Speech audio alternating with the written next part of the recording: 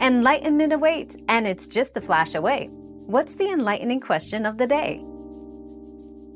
To sync a different controller to your PS4, first ensure your PS4 is turned on.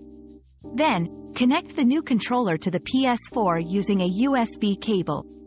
Press and hold the PS button on the controller until the light bar starts flashing. When it stabilizes, the controller is synced.